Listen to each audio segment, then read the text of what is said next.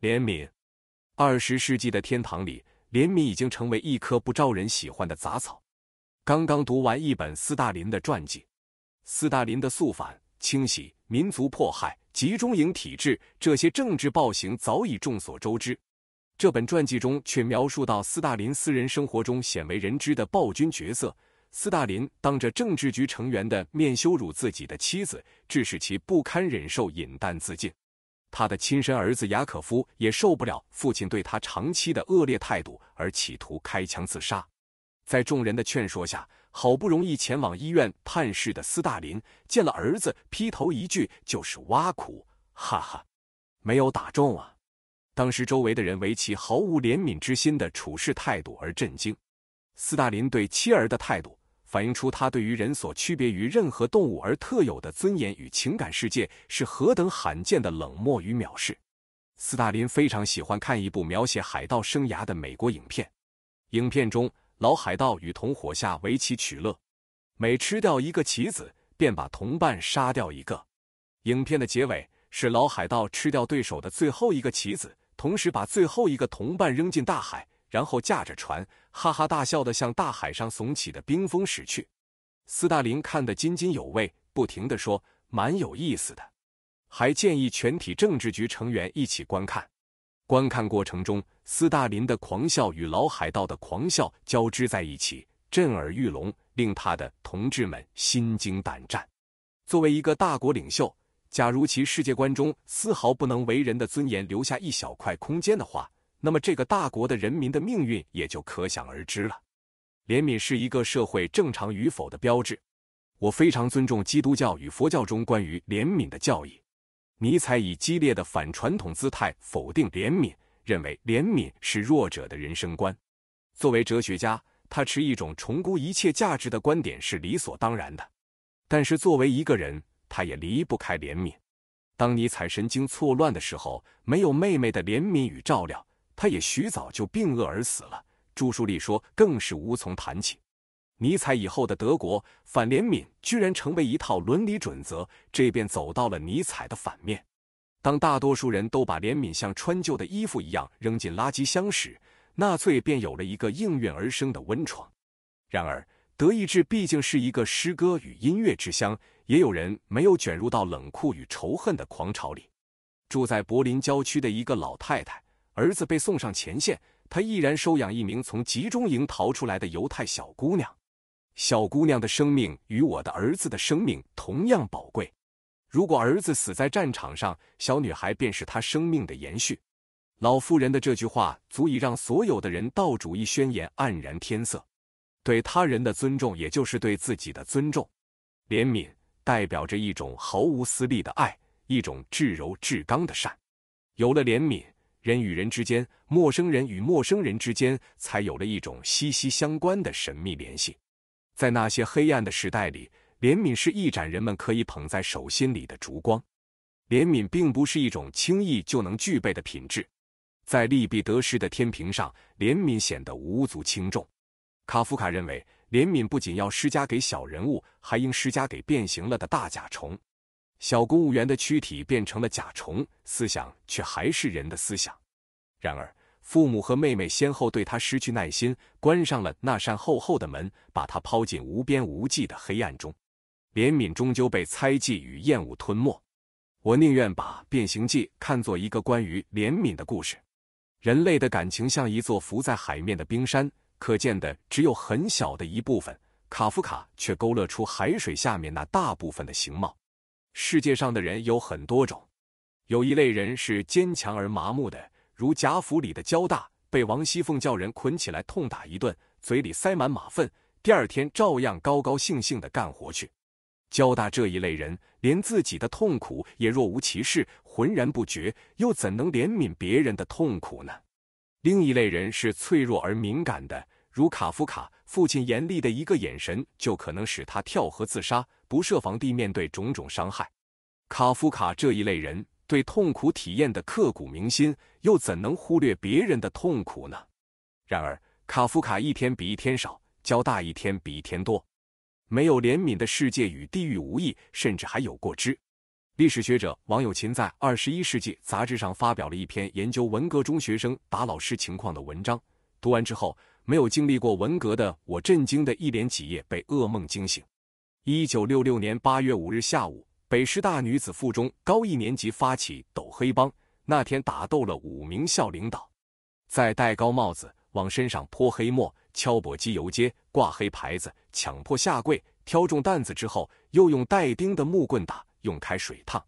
经过大约3个小时的折磨之后，第一副校长卞仲云失去知觉，倒在学生宿舍楼门口的台阶上。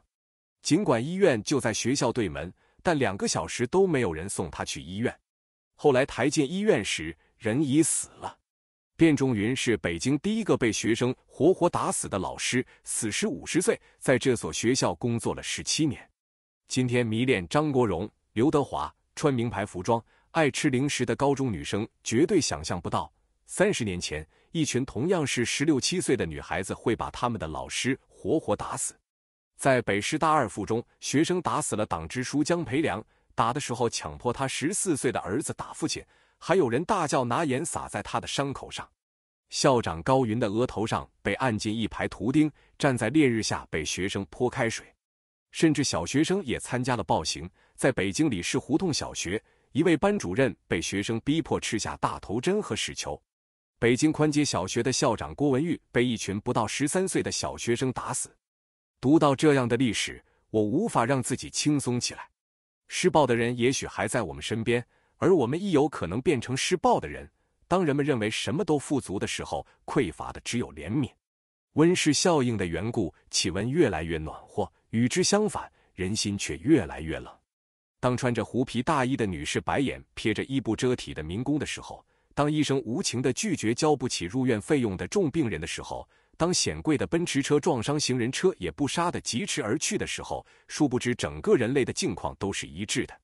正如帕斯卡尔所说，让我们想象有一大群人披枷带锁，都被判了死刑，他们之中天天有一些人在其余人的眼前被处决，那些活下来的人就从他们同样的境况中看到了自身境况，他们充满悲痛而毫无希望的面面相觑，都在等待轮到自己。这就是人类境况的缩影。在这样的境况下，怜悯是我们共同的体温，在寒冷中让我们互相温暖。费城故事是一个所有的当代人都必须直面的故事。最可怕的不是艾滋病，而是恐惧与憎恶的感情。如果让恐惧与憎恶压倒了同情与怜悯，那么还不等艾滋病泛滥，我们就自取灭亡了。如果我们还能将怜悯存留在柔软的心房里，那么我们还有希望在战争、杀戮与灾难之后顽强地生存下去。轻蔑，轻蔑是忍耐的对立面。中国人有忍耐的德行，却无轻蔑的志气。中国人不缺乏对善良的认同，却含有对丑恶的轻蔑，所以在中国，丑恶一直驾临在善良之上。老舍在《四世同堂》中反思了中国式的好人的问题。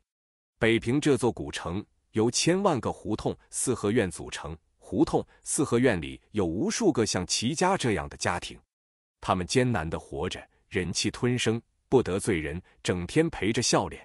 他们随波逐流，八面玲珑，明明知道什么是卑下的、可耻的，却不敢去指认。他们活下来了，但他们也死去了。活下来的是臭皮囊，死去的是精神。轻蔑是人的尊严内最后一道防线。一个人还能对那些理应轻蔑的东西表示轻蔑，这就说明尊严尚在。德国占领巴黎的时候，在国家剧院举办音乐会，当有军官在包厢里喧哗的时候，指挥立刻停止庄严的交响乐，哼起一曲黄色小调来，令全场为之惊愕。他冒着被送进集中营的危险，也要表达他的轻蔑。没有人能够侮辱艺术，即使这个人有决定我的生死的权利。指挥如是说。最后，趾高气扬的德国人不得不向他道歉。轻蔑改变了现实中的不平等。弱者轻蔑强者，败者轻蔑胜者，方显英雄之本色。虽万人吾往也，轻蔑的力量4两拨千斤。首先，你得有轻蔑对方的本钱。倘若与对方同流合污，狼狈为奸，那么轻蔑便无从谈起。对方是淤泥，你是出淤泥而不染的莲花；对方是流沙，你是流沙中发出光芒的金子；对方是燕雀，你是展翅高飞的鸿鹄；对方是鱼虾，你是见尾不见首的游龙。如是，你方可以轻蔑对方，你向对方表示轻蔑时，才能理直且气壮。嵇康是中古最有个性的文人，他有个奇怪的爱好，炼铁。夏天酷暑，他在大柳树下亲自打铁。当时深得皇帝宠幸的新贵钟会，敬而有彩礼，承肥义清，宾客如云。钟会久闻嵇康的大名，乃邀请当晋的贤俊之士一起去拜会嵇康。嵇康在院子里扬垂不辍，旁若无人，一时不交一言。钟会等了许久，自讨没趣，只好起身而去。嵇康曰：何所闻而来？何所见而去？钟会回答道：闻所闻而来，见所见而去。嵇康一代高人，自是嫉恶如仇，将权贵士做一片红毛，不给对方留一点面子。而钟会亦是一世奸雄，不动声色，对答如流，脸皮不厚，何以能在朝廷中混一碗饭吃呢？后来嵇康果然为他的轻蔑付出了惨重的代价，钟会怀恨在心，向晋武帝进谗言，成为嵇康被杀的导火线之一。然而，倘若嵇康不对钟会表示轻蔑之意，而与他交好，那么嵇康也就不再是嵇康了。嵇康的朋友吕安想与嵇康见面，便命令手下准备千里马，飞驰见嵇康。有一次，嵇康不在家，其兄嵇喜邀请吕安进屋，吕安不入，独坐车中良久，离去前提门上座奉字。嵇喜十分高兴，还以为吕安在称赞他，殊不知吕安此次拆开，乃是反鸟也。我常常想，我们离魏晋人的生活态度太远了。我们不敢哭，不敢笑，不敢爱，不敢恨，不敢敬佩，不敢轻蔑，自以为坚强似钢，其实脆弱如玻璃。我们为他人而生活，而不是为自己而生活。我们习惯于看他人的脸色，自己却只能做媚笑，除了媚笑以外，脸上没有其他的神态。像契诃夫笔下的小公务员们，最下等的文官们，以卑微的灵魂换取怜悯。各种公共关系、处事大权被演练、被实践，一切以厚黑为指归，至于尊严、纯洁，全不在考虑之列。我喜欢读武侠小说，最欣赏的不是大侠们的绝代武功，而是他们特立独行的狂狷之气。对那些三脚猫似的不入流的角色，他们不屑于动手，一个白眼便令鸡鸣狗盗之徒屁滚尿流而去。我身上没有惊世骇俗的武功，但我的自尊使我有勇气轻蔑那些利禄熏心之辈。对那些所谓的学生干部、主席、书记、会长之类的人，我一向是连白眼也不给。擦肩而过的时候，把脖子绷得紧紧的，好像身边窜过了一条狗、一只猫。我洞悉他们如何拉选票，如何分配权力，如何拉帮结派，如何见风使舵，全然是梁山草寇的转世灵童。我的蔑视无遮无掩，痛快淋漓，自然会遭来恨意，不过我不怕。木秀于林，风岂能摧之？我所说的轻蔑是精神上的轻蔑。至于北京人、上海人、广州人对外地人，尤其是外地民工的轻蔑，我100%地反对，并且对这种轻蔑是以我的轻蔑。除了拥有户口，所谓的城里人并不一定比乡下人聪明能干，而户口的获得显然与他们本人的努力无关，仅仅是因为他们的父母是城里人，且在城里做爱罢了。这没有什么值得骄傲的。假如他们诞生在乡下，他们的处境也许会比民工还要糟糕。